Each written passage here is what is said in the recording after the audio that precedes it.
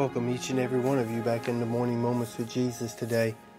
As we approach the throne room of the Lord today and our devotion time together, I want to talk to you this morning about praying, and specifically the right way to pray, which biblically is with authority. In every conflict, someone always emerges in control. It doesn't matter what's going on. If there's ever any conflict or any affliction or any kind of temptation or any kind of turmoil in your life, at some point one or the other emerges in control. And what we fail to understand sometimes is that God's people go into every conflict already in control. I want you to really hold on to that today, because maybe in your life or in your workforce or just in general you face conflict sometimes. You may be in the middle of a conflict right now, and maybe the Lord's speaking to you on this subject. Someone always emerges in control of that situation. Someone usually dominates the conversation or dominates the temperament of the conflict. But what we need to understand is God's people go into every conflict already in control. The problem is that almost immediately we surrender control to the enemy.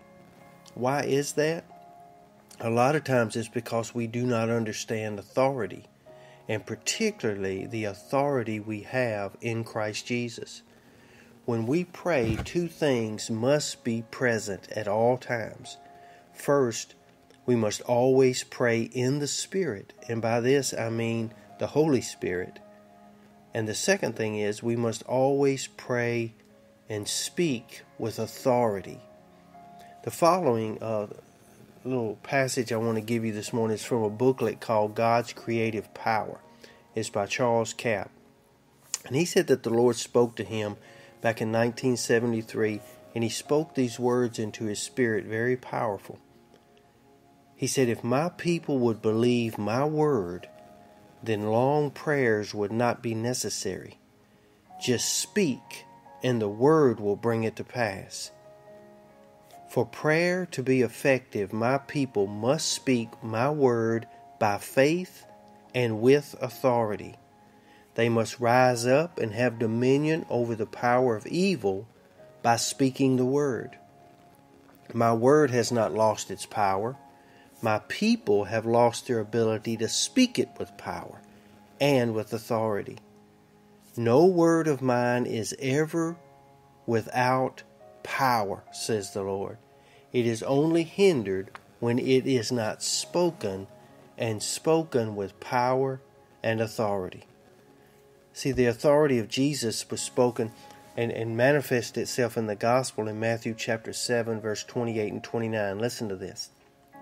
"And it came to pass, when Jesus had ended these sayings, the people were astonished at his doctrine," in other words, things that he had spoken, "for he taught them as one having authority." Mark records in chapter 1 in verse 27 that they were all amazed, in so much that they questioned among themselves, saying, "What thing is this? What new doctrine is this? For with authority he commands even the unclean spirits, and they do obey him." You may be saying this morning, "Yeah, but that was Jesus." But let me tell you something this morning. Before you go into any conflict, before you go into any situation, I want you to know this out of Luke chapter 9 and verse number 1, and also Mark 13 and verse number 34. Listen to this. "Then he called his 12 disciples together and gave them power and authority over all devils and to cure all diseases." What is he saying? Over every conflict, Jesus gave us power and authority.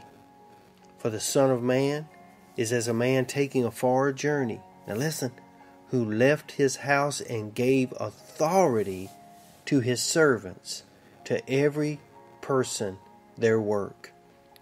So today we approach the throne room of God and we pray with power and we pray with authority over our thoughts, over our actions, over every sickness and every conflict. Lord, we cast down every imagination and everything that exalts itself against you and your word. We also bring every thought into captivity in the name of Jesus Christ. We claim your holy benefits that forgive us of our sin and heal us of our diseases. You have redeemed our lives from the ruin, O Lord. So teach us to speak from our hearts wellness and peace. May pleasant words be the medicine that brings health to our bones. In Jesus' name, there is healing. In Jesus' name, there is victory. And in Jesus' name, there is authority. Amen and amen. I pray this blesses your heart today as you go into a situation, perhaps maybe where there may be the chance of being any kind of conflict. Do not surrender your authority. Speak with boldness, speak plain, speak with love, but speak with truth. Lord's will, we'll see you back here again tomorrow. Till then, you be safe, you be strong, and you be blessed. You do your best to spend your morning moments with Jesus. And you have a great day.